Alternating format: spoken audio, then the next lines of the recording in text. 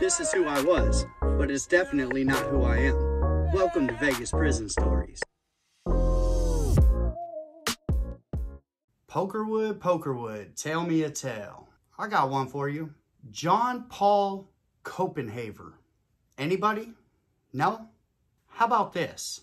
John Koppenhaver was a contestant on the UFC's Ultimate Fighter series, and he legally changed his name to War Machine. Now that pretty much seals the deal when it comes to you're all in on that life. You're not going anywhere, and you probably have some screws loose.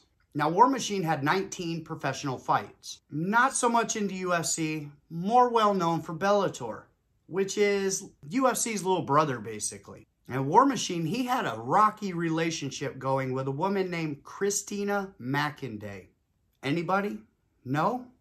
How about this? Kristy Mack is an adult film actress, better known as Kristy Mack. Now, by 2014, the couple had been together for about 15 months. Both of them are addicted to Twitter. And in November of 2013, Kristy Mack put this tweet up, stating, "He full-on beat the out of me, couldn't show my face in public," type of beating. Now, shortly after, she pulled that tweet down. And of course, War Machine got himself on Twitter, saying it was a joke and everybody's gullible for falling for it. Now, what caused this tweet? What had happened? I'll get to that in a little while. Now, about a month after this, Kristy Mack goes back on Twitter and she says that she had stayed with him even through slapping, choking unconscious, smothering, kicking, and throwings. Like, what the hell? Now, this is one of the bigger problems with social media. Everybody's so quick to go put all their problems out on Front Street, and you can't take that back. It doesn't matter if you take it down. The world has seen it. And for these two, it looks like their entire relationship was out on Twitter for everybody to see. Now, around June of 2014, Kristy Mack had met this man, Corey Thomas. Now, they had been dating for about 2 or 3 months by the time all of this collided and this big event happened. Guess where they met? You got it. Tinder. Now, Corey Thomas, he was once a contestant on VH1's Megan Wants a Millionaire. Like, what is that? Megan better get a job. Now, Corey is also an internet guru who started the Vegas-based web design company, The Web Squad. So basically, she's been dating both men. I'm just going to throw that out there. I'm not trying to, decapitate the woman's character or anything, but it is what it is. It happened. August 8th, 2014, 1:55 a.m. War Machine shows up at Kristy Mack's house. He's a day early from when he said that he would be there. He burst into her bedroom only to find Kristy Mack and Corey Thomas sleeping next to each other in her bed. Corey Thomas, you're about to have a bad day, my friend. Now, War Machine went right to work. Dude's a UFC fighter. Of course, what's he gonna do? He jumps on the bed, gets on top of Corey Thomas, and shows him his best impression of Rock'em Sock'em Robots. Now, according to Corey, War Machine had punched him right around 15 times in the face. Seeing the two men fighting, well, Kristy Mack took this time to say she was going to let her 2 dogs out. Pit bulls? Why would you let your pit bulls out? Like, that's what they're built for. That's what they do. She does have awesome names for them, though. Cleopatra and Patrick Swayze. Just going to give her an A for effort on those. So she lets these 2 dogs out. While she's doing that, she gets on the phone. She calls 911. They're in there tussling. She calls 911. She erases the call log so that War Machine will not see that she called 911. Now back to the brawl. So Corey Thomas and War Machine, they're going at it. Not really going at it. War Machine is more beating the bark off of this dude. He even bit him in the cheek. Now, I'm pretty sure that probably tastes like chicken. Why do you say that? I'll let you know that a little bit later also. Now, the entire time that War Machine is pummeling Corey Thomas, he's yelling over at Kristy Mack. Tell him you belong to me. Tell him you are my property. So War Machine puts Corey Thomas into a rear naked choke. He's going to choke the life out of him. Even Corey Thomas said, oh, okay, this is where I'm going to die. Now instead, War Machine let up, pinned him to the ground, and then started, socking him up again. Now this all lasted about 10 minutes, which I don't know. I've never been beat up by a professional MMA fighter for 10 minutes, but I got to think that probably felt like 10 hours. By the end of it, Corey Thomas is obliterated. His face is obliterated. Like, War Machine really went to work on this guy. Now, Corey Thomas says to War Machine, are you going to kill me? And that's when War Machine told him, get your stuff and get out. War Machine also told Corey Thomas, if you go tell anybody that this happened, my friends will find you.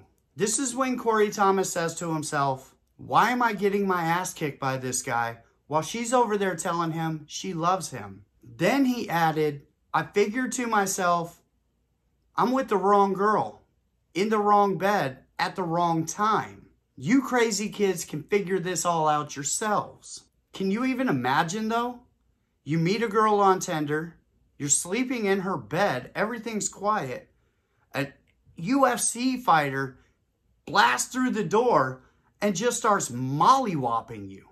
I'm 100% that dude probably has a checklist now, anytime if he even meets women. Have you ever dated a UFC fighter before? No. Okay, we can move on with this interview. Now, Corey Thomas gets his things, gets dressed, and gets out of there. Do you think he called the cops? Do you think he called anybody? No.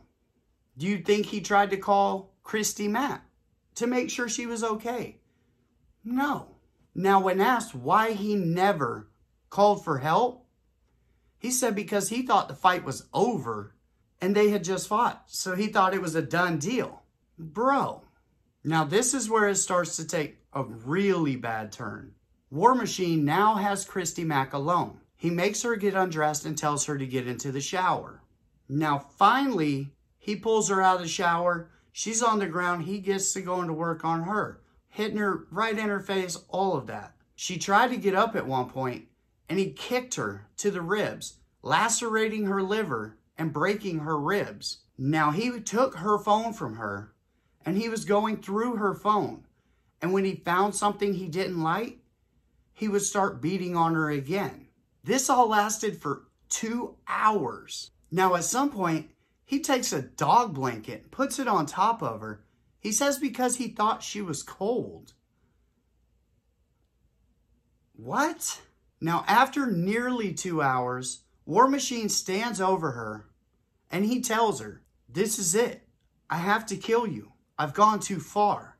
Now, he goes downstairs. She can hear him rummaging through drawers. She thinks he's probably grabbing a pokey. This is her only chance to get out of there. So she gets herself up off the floor and she runs. She runs out the back door, closing the back door, and jumps over a fence and runs down the street, knocking on every neighbor's door she can until somebody finally answered. 4:02 a.m., 2 hours and 7 minutes after her first phone call to 911. 911 gets another phone call. It's from the neighbors. This woman just showed up, beaten, bloody, naked, but alive. Where was Metro? She had called them 2 hours before. Where were they? They said that their GPS was taking them somewhere else and they couldn't find her. But we know that her phone was on. It had to have been. He was going through it. He was looking through stuff. They couldn't ping the phone? They couldn't find her house? Now this sounds par for the course when it comes to Metro. So War Machine hightails it out of there. What's he do? He goes on the run. But not before he starts getting on Twitter again. Jesus, these people in Twitter. God. What was one of his first tweets? She's my property and always will be. Bro. Then shortly after that, he tweets, I only wish that man hadn't have been there. Then me and Kristy would be happily engaged. I don't know why I'm so cursed. One day the truth will come out. So they put a $10K bounty, a reward to try and find him. He's on the run. He's on Twitter. Nobody knows where he's at. Even Dog the Bounty Hunter got involved. Now, Dog put up this tweet saying, War Machine, you have 6 hours. See you soon. Now, when it comes to finding people, Dog the Bounty Hunter is really good at that. I don't really like that dude's get down. I don't think that he's as bad as he thinks he is. The War Machine would have broke him and everybody with him off, but he probably would have found him. So there's that. After about 10 days, a woman calls in Simi Valley, California. She says that she saw a man yelling at a woman and pulling her by her hair. The cops show up. They come to the hotel room. Who do you think they find? War Machine. This dude just can't help himself. He just got a beat on it. He's a caveman at this point. Dude is on the run for Hulk smashing his ex-girlfriend. And he's over here in a hotel bopping somebody else's daughter. Like, come on, man. Now, this wasn't War Machine's first brush with the law by any means. In 2010, he was arrested for assault in a bar fight in San Diego. In 2009, he got himself one of them domestic type charges when he played felony patty cake with his ex-girlfriend. In fact, he had already done at least a year on those domestic type charges, and he was already on probation when all of this had gone down. Now, for the attack, here's what he was charged with. 1 count, battery of the domestic type. 3 counts of coercion. 3 counts, preventing or dissuading a witness or victim from reporting a crime or commencing prosecution. 1 count, battery of the domestic type, with strangulation, of course. 1 count, first-degree kidnapping with substantial bodily harm. 9 counts of battery of the domestic type with substantial bodily harm. 3 counts of those real scumbag charges. 1 count of attempt scumbag charge. 1 count of burglary with the use of a deadly weapon. 1 count of first-degree kidnapping with the use of a deadly weapon with substantial bodily harm. That's the gnarly one. 1 count, battery with the intent to commit scumbag charge. 1 count, scumbag charge with the use of a deadly weapon causing substantial bodily harm. 1 count, attempt murder with the use of a deadly weapon. Now, I need you guys to know, when they put these deadly weapons on, all of these become stackable. So if you get a kidnapping charge, say they give you 15 to life. Well, if they give you kidnapping with the use of a deadly weapon, now you have 15 to life and a separate but equal 15 or 8 or whatever they decide to throw at you. And it has to be consecutive. That's what all these weapon enhancements are. 1 count, attempt murder with the use of a deadly. 3 counts, battery resulting in substantial bodily harm. 2 counts of straight up battery.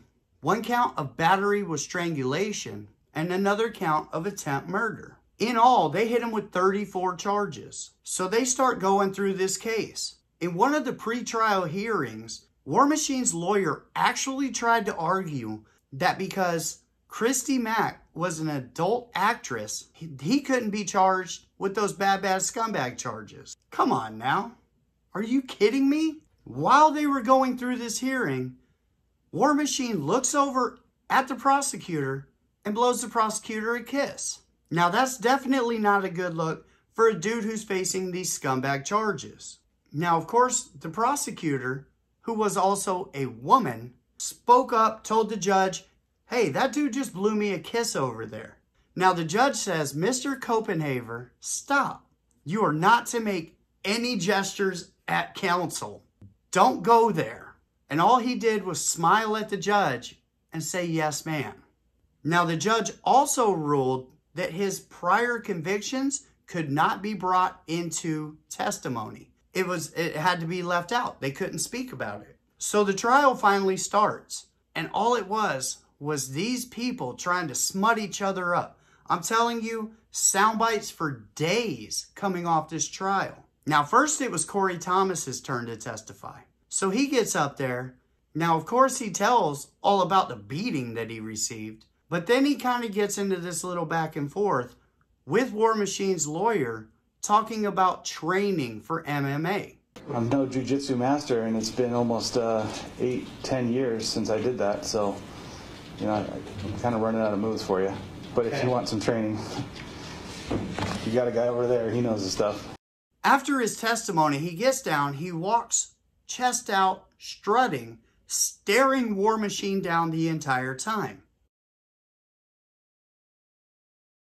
Now slow down, bro. If War Machine would have jumped out of his chair, you'd have curled up like a Frito. You're doing too much. I mean, he peacocked when he was checking him out. I get it. You're mad. He beat the broccoli right out of your Chinese food, homie. I get it. Then it was Kristy Mack's turn. It was her turn to get up on the stand and face him. And what's one of the first things she does? She outs that he's on probation for the same thing, even though she's not supposed to. Then it's fair to say he may not have moved back to San Diego until May? He always had a place there for his probation purposes. Objection, move to strike. Jury will disregard the last statement. She was in full-on scorched earth tactics. She didn't care. She was going to burn it to the ground. She was going to let the world know what type of scumbag this guy was. Now, when steroid talk was brought up into the testimony, of course she said, oh, he's been on those for years. He was on steroids much longer before that. She even stated that during the attack, he wasn't able to go inside of her because he wasn't able to get his little fighter to come out and play. So in return, War Machine's attorneys come at her like this. Part of what you like is to be choked? Sexually? Yes. Yes, I do request to be choked. Be able to see this? Yes, I am. What's going on in the picture? This is a snake trying to get warm. How's it trying to get warm? By using my body heat. Where is it trying to use your body heat? It is wrapped around my neck and my arm. It looks like it's choking you. This is not actually a constrictor. This is a leucistic Texas rat snake. I understand that. I didn't ask what it was. I asked, does it look like? Objection, argumentative. How many times do you believe John choked you to unconsciousness? I'm sorry, do you mean sexually or not? Sexually. Sexually, at least 3. So basically, War Machine's attorneys said that the November 2013 attack was because Kristy Mack had given War Machine the gift that keeps on giving, and that's why he bopped her that day. Very early on in your relationship, John found a bottle of Valtrex pills, correct? No, that is incorrect. L-lysine pills? Lysine, yes. And then later on he found a tube of some type of herpes cream? No. What was the tube? I don't know what you're referring to. Okay, but he didn't have open sores before he was sleeping with you, and he told you that he did several months later. Yes. Now, after all of this wild testimony and antics, it finally went to the jury. It was time for War Machine to see what 12 random strangers thought about him in this case. State of the matter, plaintiff versus War Machine, a.k.a. Jonathan Paul Koppenhaver. We, the jury in the above titled case, find the defendant, War Machine, a.k.a. Jonathan Koppenhaver, as follows. Count 1, guilty of battery constituting domestic violence. Count 2, guilty of coercion. Count 3, guilty of preventing or dissuading witness or victim from reporting a crime or commencing prosecution. Count 4, guilty of battery constituting domestic violence, strangulation. Count 5, guilty of coercion with force. Count 6, guilty of preventing or dissuading victim from reporting a crime or commencing prosecution. Count 7, guilty of first-degree kidnapping resulting in substantial bodily harm. Count 8, guilty of battery resulting in substantial bodily harm. Count 9, guilty of sexual assault. Count 10, guilty of sexual assault. Count 11, guilty of attempt sexual assault. Count 12, guilty of sexual assault. Count 13, burglary with use of a deadly weapon, August 8, not guilty. Count 14, guilty of first-degree kidnapping with use of a deadly weapon resulting in substantial bodily harm. Count 15, coercion, sexually motivated, August 8, Christine, not guilty. Count 16, guilty of battery resulting in substantial bodily harm constituting domestic violence. Count 17, guilty of battery resulting in substantial bodily harm constituting domestic violence. Count 18, guilty of battery resulting in substantial bodily harm constituting domestic violence. Count 19, guilty of battery resulting in substantial bodily harm constituting domestic violence. Count 20, guilty of battery resulting in substantial bodily harm constituting domestic violence. Count 21, guilty of battery with use of a deadly weapon constituting domestic violence. Count 22, guilty of battery with use of a deadly weapon constituting domestic violence. Count 23, guilty of battery with use of a deadly weapon constituting domestic violence. Count 24, battery with intent to commit sexual assault, August 8th, Christine, not guilty. Count 25, guilty of sexual assault with use of a deadly weapon resulting in substantial bodily harm. Count 26, attempt murder with use of a deadly weapon, August 8th, Christine. There's no response to count 26. Count 27, guilty of battery resulting in substantial bodily harm. Count 28, guilty of battery resulting in substantial bodily harm. Count 29, guilty of battery resulting in substantial bodily harm. Count 30, guilty of battery. Count 31, guilty of battery by strangulation. Count 32, guilty of battery. Count 33, attempt murder, August 8th, Corey. No response to count 33. Count 34, guilty of preventing or dissuading witness or victim from reporting crime or commencing prosecution. Now maybe it was nerves, maybe it was just ego, but this dude looks a little smiley, a little bit too calm for a dude who just took 29 charges to the face on a guilty. Now he was able to fade the attempt murder charges, you know, some of the bigger charges that he had, but that didn't matter. They still got him on the kidnapping and the kidnapping with the use of a deadly. Once they got you on that, now your back number becomes that life sentence. And they got him on a few of them. Not to mention, they found him guilty on almost all of the scumbag charges, which means that he's going to have to register himself anywhere he goes if the judge doesn't just throw him away forever. So at sentencing, War Machine's lawyers, they were fighting. They were asking for 16 to life. That's the sentence that they were asking for.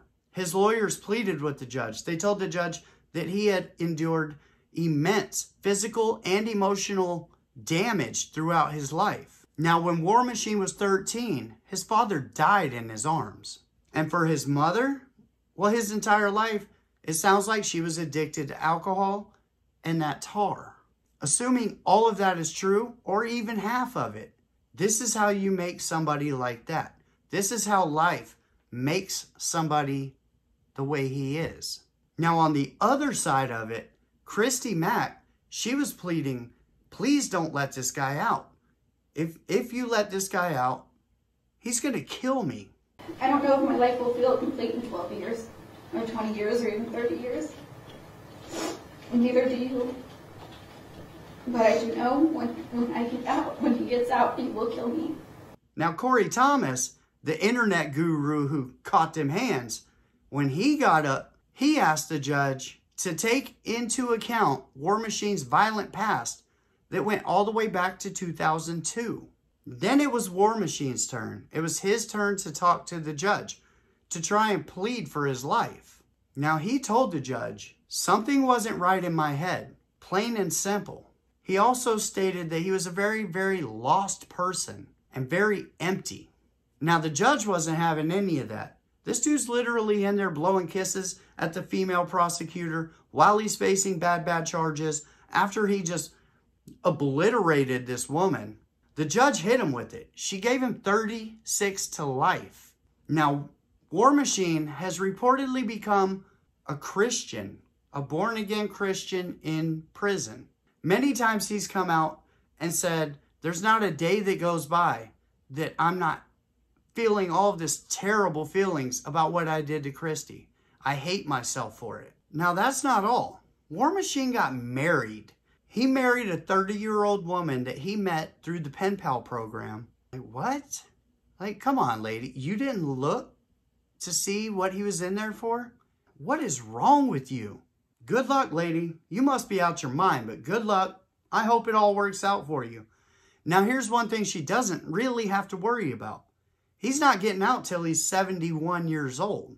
Now, what do I think about these people? War Machine is garbage. Like, that dude is broken parts. That's it. He's broken parts. He's glued together. Corey Thomas, bro, I'm not gonna smut the guy up, but those are coward tendencies, homeboy. Like, you just left her to take your beating, obviously. Like, you had enough, you tapped out. You said, hey, good luck. Good luck, lady that I just met on Tinder. Hope it all works out for you. I'm out of here. Didn't call the cops, didn't call her, nope. Went on to making my millions, dude, and forgot all about it.